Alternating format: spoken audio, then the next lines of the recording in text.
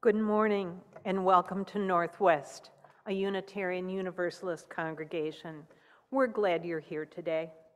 My name is Diana Kohler. My pronouns are she, her, and I am the worship associate this morning. Today's service, which our interim minister, the Reverend Kevin DeBeck, will lead, explores the role of humanism in Unitarian Universalism for the past 100 years and discusses how it can help us understand the time we live in and be more exclusive. Our music today will be provided by the Northwest Singers, led by Ken Hermanot, and our pianist, Alex Myers. Mohsen Azerbaijani is the Zoom host. The lovely Prelude, which Alex just played, is the Ukrainian national anthem. If you are a visitor here and would like us to stay in touch with you, please fill out the visitor form that you will see in the chat box. Please note that the chat feature has been disabled except for chatting directly with the Zoom host. If you with the tech host, if you're having problems with Zoom, please use the chat function or the raise hand function in Zoom.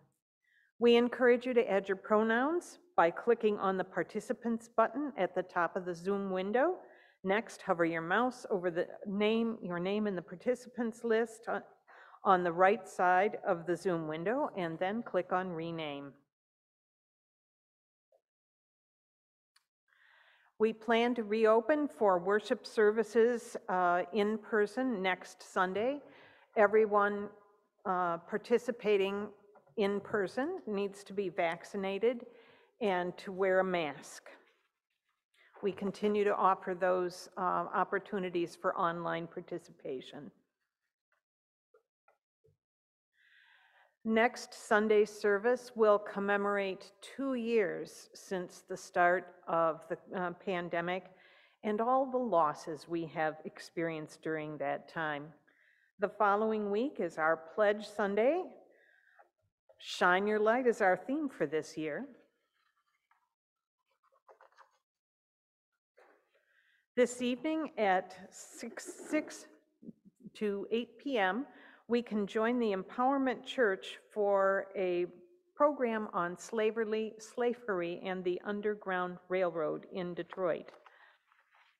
Empowerment is one of our neighboring churches. This Tuesday at 6 o'clock, we're having a vigil for Ukraine. At this point, it will be virtual. If there is a strong desire for something in person, we will add that element as well. This is your opportunity to nominate an organization for our shared plate. 6 times a year, we share with the City of Southfield's Human Services Department, helping our local neighbors, and 4 times a year we have openings. So if you have an organization that you think does amazing work, please submit it to Jennifer Russell by Sunday, March 20th. Our RE program will include affinity groups, and we need volunteers to run those groups. It takes about 20 to 25 minutes after the story time during the worship service.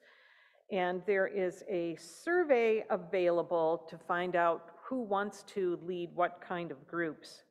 We have a peace camp coming this summer for our youth and those in the neighborhood and beyond. It will run Monday, August 1st through Thursday, August 4th from 10 a.m. to 2 p.m. And Eva will have details and registration soon. Our Board of Governors is sponsoring a congregational conversation next Sunday after the service, and the March board meeting will take place Thursday the 10th at 7 o'clock via Zoom. And now we have some videos. Hello, my name is Anel Eccleston, and I'm the Director of Care and Sustainability at the Student Advocacy Center. Student Advocacy Center believes education is a human right and every youth is worthy of a quality education. Every day, we work to help Michigan students, K through 12, get back in school, stay in school, and grow in spaces where they feel safe, loved, heard, and challenged. At the Student Advocacy Center, we are composed of social workers and teachers who are passionate for ensuring all students have the opportunity to be supported in completing school. We work collaboratively with underserved students and their families to stay in school, realize their rights to a quality public education, grow, and experience success. We have offices in Detroit, Ypsilanti, and Jackson. Did you know that every school day, more than 6 children are expelled from Michigan schools? Our school systems are in an educational crisis, where suspensions, expulsions, and school-based arrests are used far too often in Michigan schools. We are there for those families, even when no one else is. We have our Check and Connect program, which is an evidence-based 2-year mentoring program from the University of Minnesota. Our mentors develop long-term relationships with a focus on school engagement. We have our Education Advocacy program, where advocates are supporting students by averting expulsions, reducing suspensions, and ensuring students' rights are upheld. We also support Michigan families with our statewide helpline. Our mentors and advocates help a wide variety of students find success, including students with disabilities, youth in foster care or experiencing homelessness, students facing harsh school discipline, or students who may be court involved. And we really work with our families to create systems level changes. We will continue to fight for the rights of all students, and we are excited that you are willing to invest in our children today. Thank you.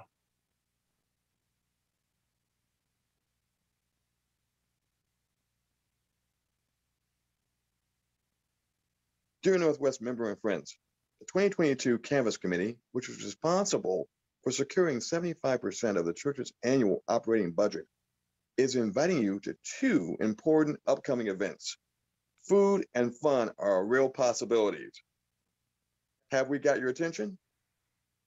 First, on Friday, March 11th at 7 o'clock, we have our Night of Talent. This special Zoom event will showcase many of our members. Think of it like a coffee house on caffeine. Everything from Israeli dancing to Persian singing, from bubbles to tubas. And we have a special guest appearance that you will not want to miss. So mark your calendars now for the evening of March 11th and watch for our special invitation and link for this wonderful event. Second, on Sunday, March 13th at 10:30 a.m., we will kick off our pledge drive. This annual event provides you the opportunity to fund the mission of the church. You'll be able to make your pledge online or in person, whichever is more convenient. During the service, you will learn how important your support is for the future of our church. Following up with 120 people is a daunting task. So we ask you to please make your pledge within 1 week of March 13th. As a small token of our appreciation to those who pledge by March 19th, we will be drawing names for 4 gift cards of $50 to Buddy's Pizza. Yes, that's right. You can treat the whole family to a Detroit tradition just by pledging quickly. The 2022 Canvas Committee wants each and every one of you to know that your participation in the life of the church and in our annual pledge drive is really appreciated. You have our gratitude and respect. Please join us on March 11th and March 13th. You won't regret it, and we won't forget it. And lastly, if you have any questions about the upcoming pledge, please don't hesitate to reach out to Martha Spear or to me, Beata Lamparski. We are the co-chairs this year of the pledge drive, and we'll be happy to help you. Now, please sit back and enjoy a preview of our upcoming talent show. Hit it, Mosen.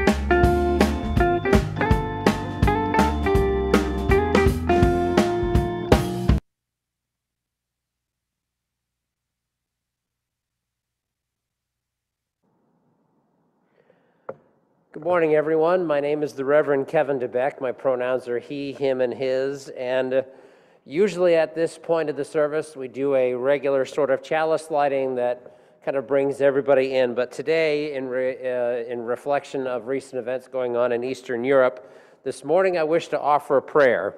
And before I do that, I want to light a special candle for Ukraine.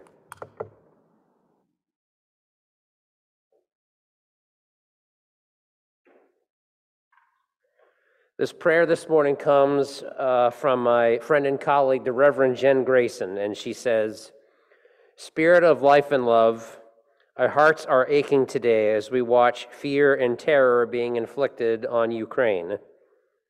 We pray from afar, seeing people flee in fear, praying in the streets, gripped by an uncertainty that echoes in our hearts.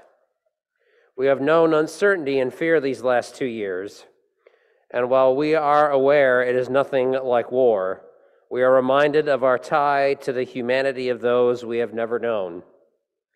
We pray for the parents trying to protect their children.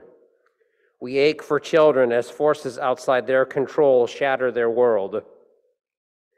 We ache for those doing what they can to flee the movements of nations. And we pray for those who cannot flee. May the world not turn its face away from this pain, even in those moments when we, as individuals, must rest our spirits. May our thoughts and prayers become actions that end war and the threat of war forever. Amen."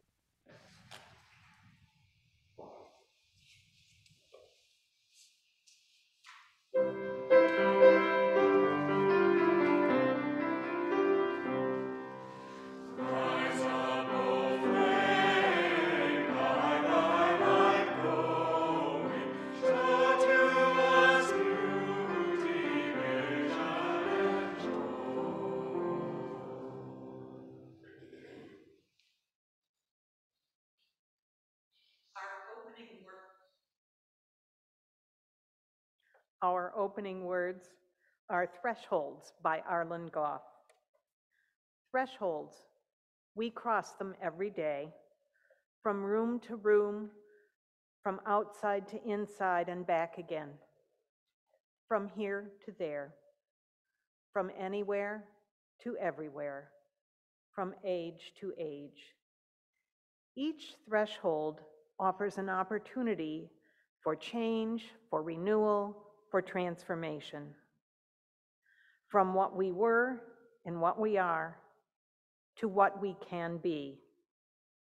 In this hour and in this place, we crossed a threshold from our day-to-day everydayness into time and space attuned to the other, to the sacred, to the holy, into an awareness of new life pregnant with possibilities.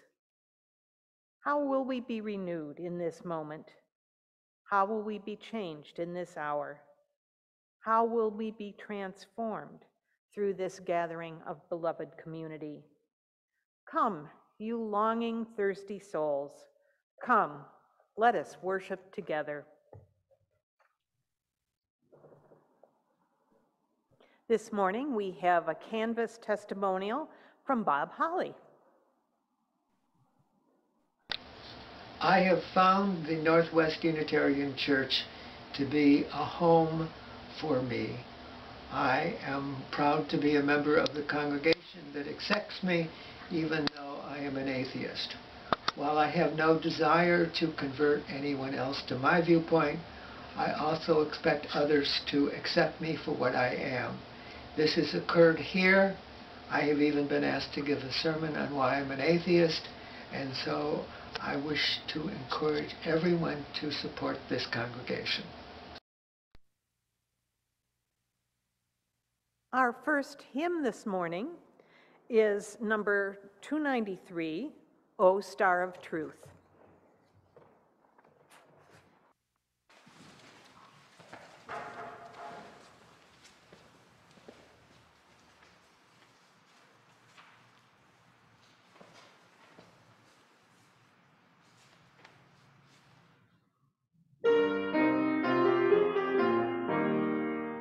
O star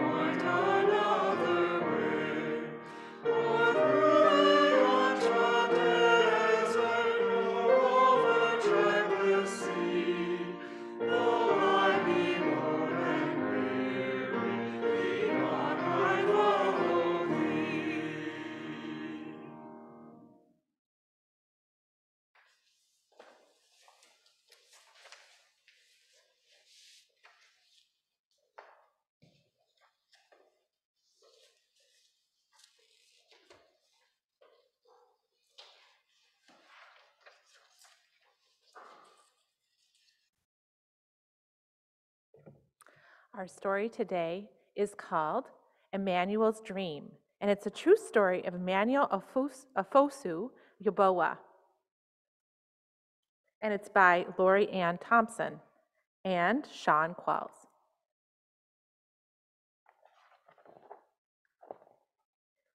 In Ghana, West Africa, a baby was born.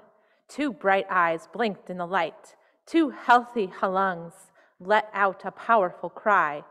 2 tiny fists opened and closed, but only 1 strong leg kicked.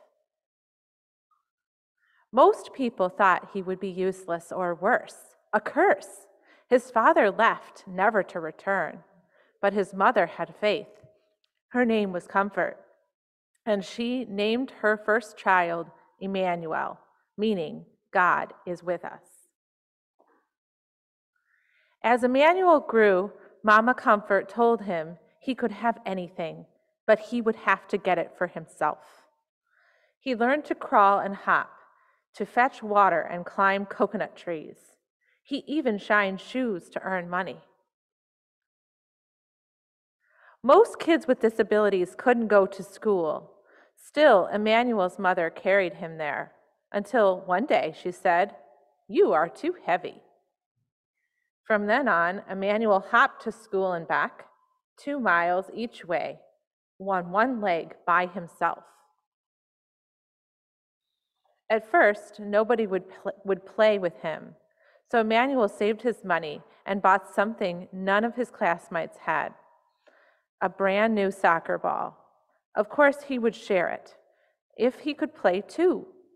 Lunging and spinning on crutches his grandmother had found for him and kicking the ball with his good left foot, Emmanuel earned their respect.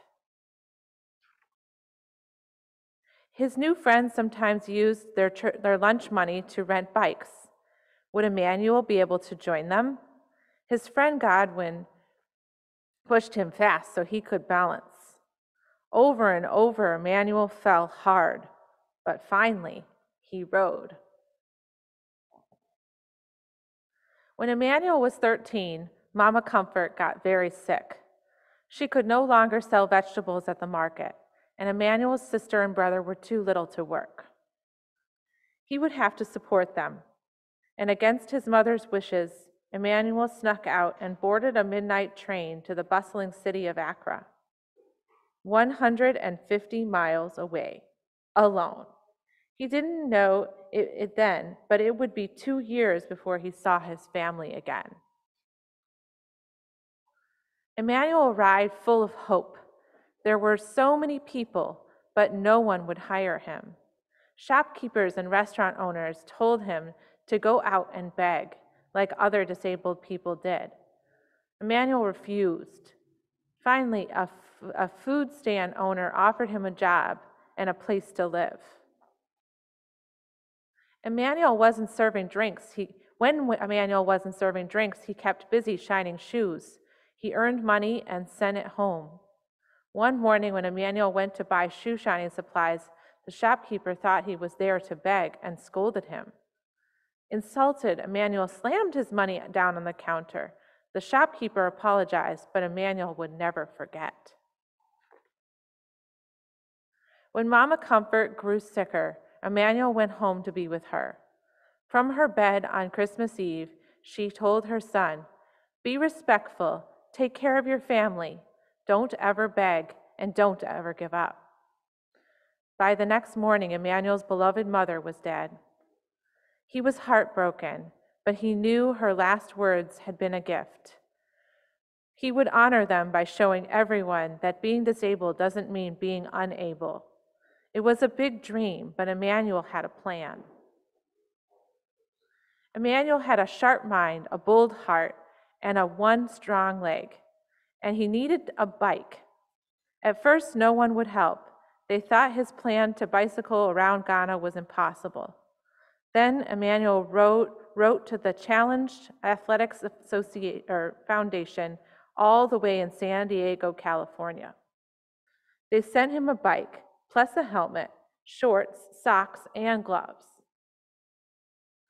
Emmanuel started training for the long ride. He persuaded the king of the region to give him a royal blessing. He went door to door asking for additional support. And finally, he hired a taxi to follow him with drinking water, a camera, and his best friends. Emmanuel tied his right leg to the bike's frame, jammed his left foot into a flip-flop attached to the pedal, and rode. Emmanuel pedaled through the bustling city of Accra. He pedaled through rainforests, over rolling hills, across wide, muddy rivers. He pedaled past opium forests and plantain farms, and through the city of Kumasi. He pedaled as trucks roared past in the narrow highways, and wild animals stalked his thoughts. He pedaled through vast grasslands and into the ancient city of Tamale. He rode up, down, across, and around his country, proudly wearing the colors of its flag, and a shirt printed with the words, the pozo, or the disabled person. Along the way, Emmanuel talked to those with physical challenges and those without, to poor farmer workers and wealthy landowners, to religious leaders, government officials, and reporters. He wanted everyone to see him and his disability. He wanted everyone to hear him and his message. The farther Emmanuel rode, the more attention he got. Children cheered. Able-bodied adults ran or rode along with him. People with disabilities left their homes and came outside, some for the very first time.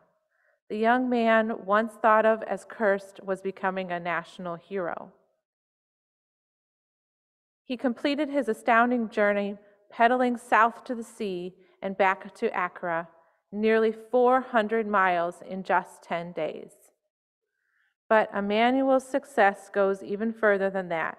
He proved that one leg is enough to do great things, and one person is enough to change the world.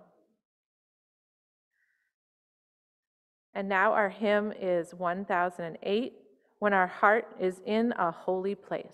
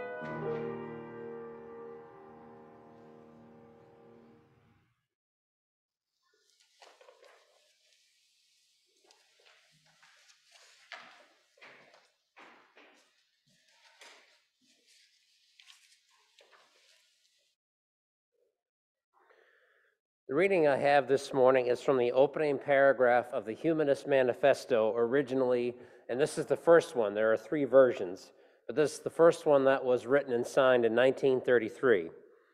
And it says, or it states, the time has come for widespread recognition of the radical changes in religious beliefs throughout the modern world.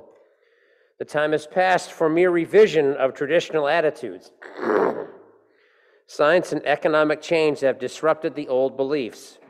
Religions the world over are under the necessity of coming to terms with new conditions created by a vastly increased knowledge and experience. In every field of human activity, the vital movement is now in the direction of a candid and explicit humanism. In order that religious humanism may be better understood, we, the undersigned, desire to make certain affirmations which we believe the facts of our contemporary life demonstrate. And before I go into my sermon, I want to kind of give a little historical footnote that one of the signers of that document was Unitarian minister Lester Mondale. At the time, in 1933, he was serving the Unitarian Church in Evanston, Illinois, which is where I did my internship. So I feel a certain kinship with him. Lester Mondale, and he also served the Birmingham Church, which isn't that far from here. Lester Mondale was the only person who signed it when it was revised 2 other times, one in 1973 and one in 2003. He was the only original signer that signed all 3 documents. And of course, he was the older half-brother of the vice president under Jimmy Carter and the 1984 Democratic national nominee, Walter Mondale. So where does one start a discussion on humanism and its influence on us as a religion and on us as a popular culture? So I came across this sermon on UUA Worship Web, which was written by the Reverend Dr. Bruce Clear, and he also wrote a sermon about humanism, and here's how he started his, and these are his words.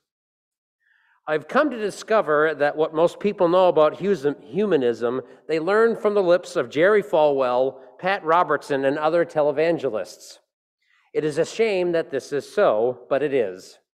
One key leader of the religious right, Tim LaHaye, and I also want to say this is the guy that wrote all the Left Behind books that Kirk Cameron likes to star in, wrote an immensely popular book years ago about humanism that has probably been read by more people in this country than the works of humanist writers Bertrand Russell and John Dewey put together.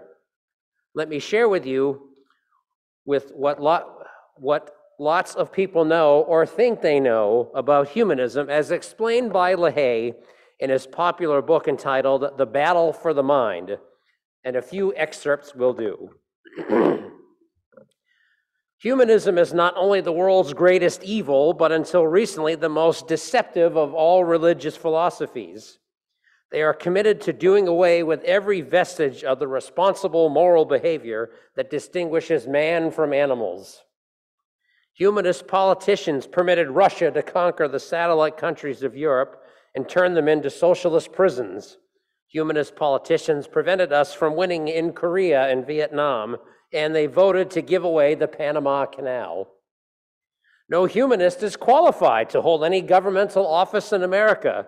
United States senator, congressman, cabinet member, State Department employee, or any other position that requires him to think in the best interest of America. Humanists work untiringly to keep parents from injecting any moral ideals into their children. Believe it or not, their goal is a worldwide generation of young people with a completely amoral or animal mentality. The incidence of assaults has doubled in the last decade.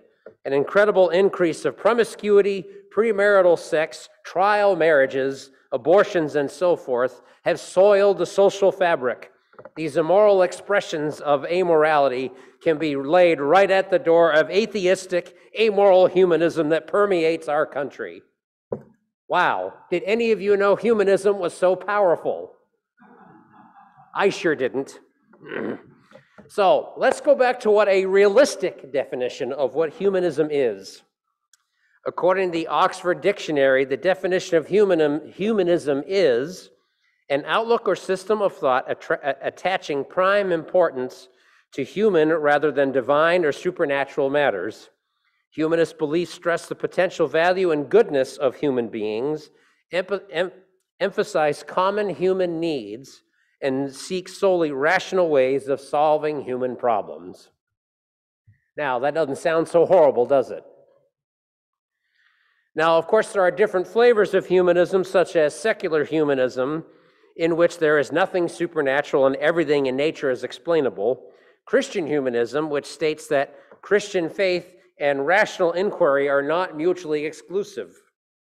I'm guessing Mr. LaHaye probably doesn't agree with that sentiment. And then there's my kind of humanism, religious humanism, which integrates humanistic ideals with religious rituals. And the best way that I describe my theology is that I believe that we humans are the authors of our own salvation, but we are also in need of rituals to help make meaning of our existence while we are here on this planet. Now, some of you may have other definitions, but these are the ones I'm going with. Now, the passage that I read to you all was the opening paragraph of the Humanist Manifesto, which was written in 1933. In that passage, they mention the term religious humanism because at that time, those that signed it felt that humanism would be a religion all unto itself. Now, of course, that didn't really come to pass.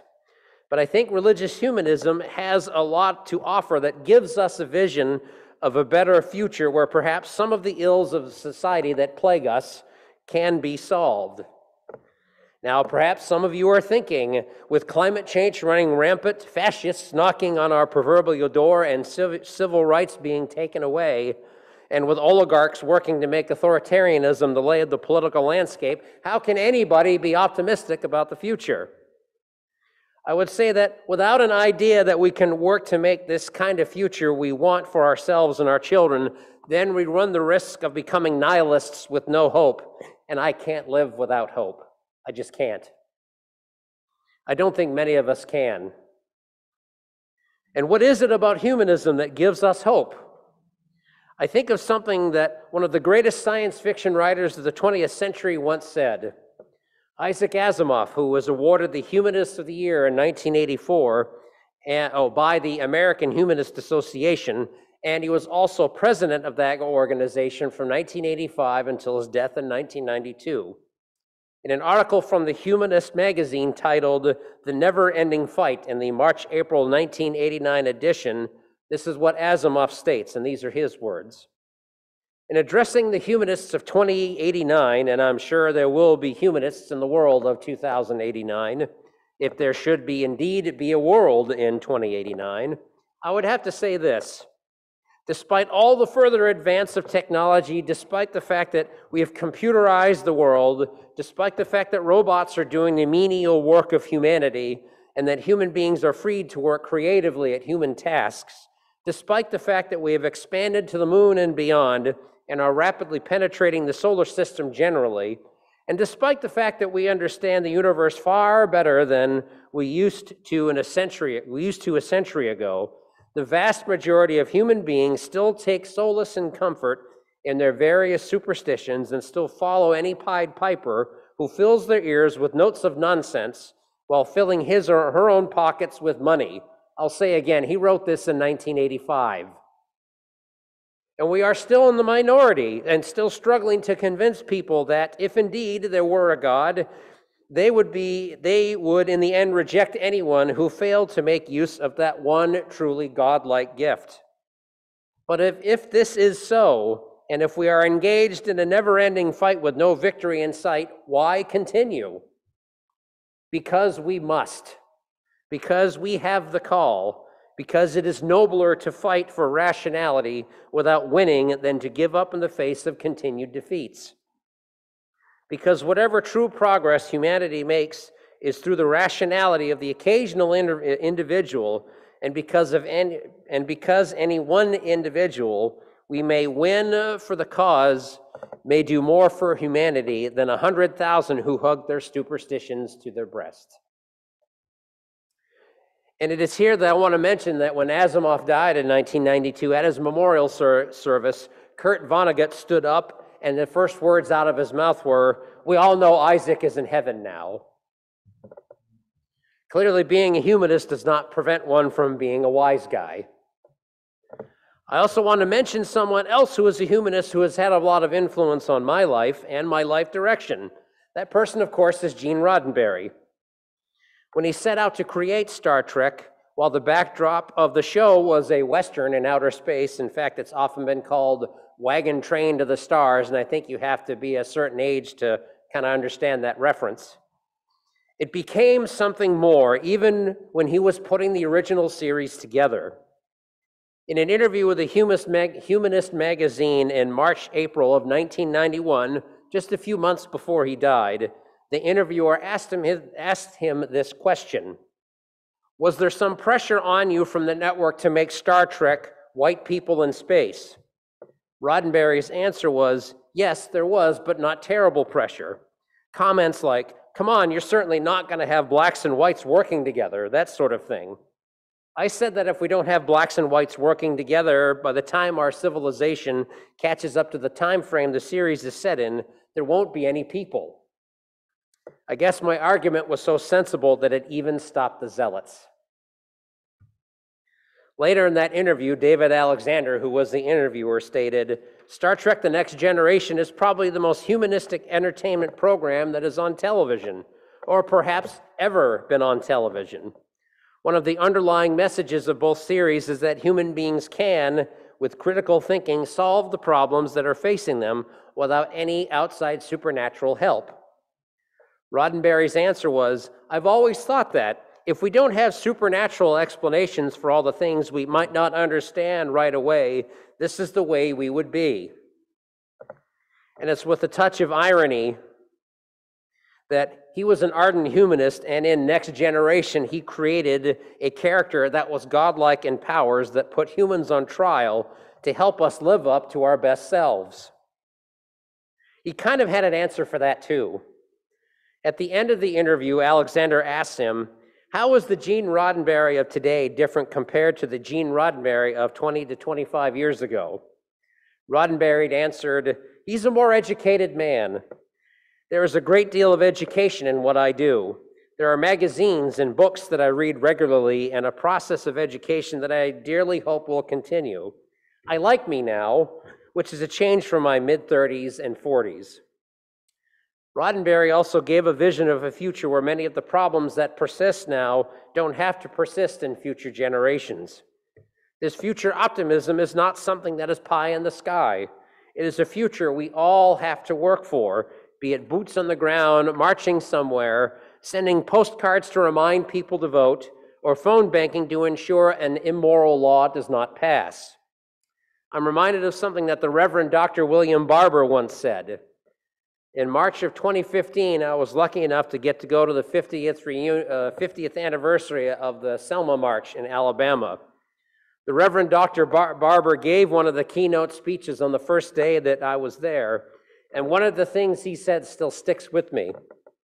He said to a room full of Unitarian Universalists, he said, it's our turn now. Martin ain't coming back, y'all. James Reeb cannot come back. Medgar can't come back. Elizabeth Cady Stanton can't come back. Harriet Tubman can't come back. But we are their children, and it's our time to focus on weightier matters of justice and compassion and faith. It's our time to take on the regressive public policies and the nightmares of extremism. It's part of our Unitarian Universalist faith that motivates us to create that future. For me, it's also my religious humanist theology that asks the same. UUism allows for this and many other philosophies to join together to create this, whether you call it beloved community, the kingdom of heaven on earth, or just making the world a better place for everyone. I leave you with this quote from Peter Sampson from his essay, Can Humanists Be Religious? And he says, yes, humanism can be religious. Indeed, the most meaningful and livable kind of humanism is itself a religious way of understanding and living life. It offers a view of people and their place in the universe that is a religious philosophy. Overarching and undergirding it all, there can be a haunting sense of wonder, which never leaves one for whom life itself is a mystery and a miracle. Where did we come from? Why are we here? Where are we going with all of this effort, frustration, the grief, the joy? to be caught up in this sense of wider relatedness, to sense our being connected in live ways with the world and everyone in it, is the heart dimension of religion, whatever its name. So may it be. Our closing hymn today is hymn number 317, We Are Not Our Own.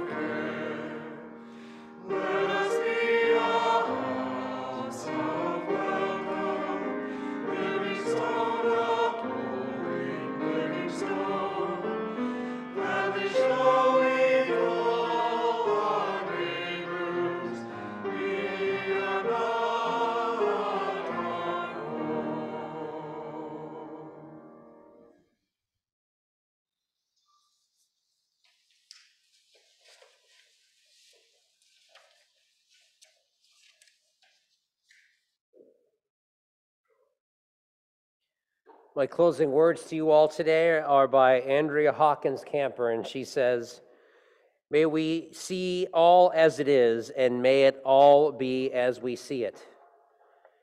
May we be the ones to make it as it should be, for if not us, who? If not now, when?" This is answering the cry of justice with the work of peace. This is redeeming the pain of history with the grace of wisdom. This is the work we are called to do, and this is the call we answer now, to be the barrier and the bridge, to be the living embodiment of our principles, to be about the work of building beloved community, to be a people of intention and a people of conscience. Now, ordinarily, I would just throw it to Alex for the postlude today, but I just wanted to say that I feel lucky that I have had the privilege to serve you all these last 6 months. And the other congregations that I've had the privilege to serve have all had brilliant musicians. And I always like to ask them to play this one thing just to see if they can do it. It's one of my favorite pieces of classical music.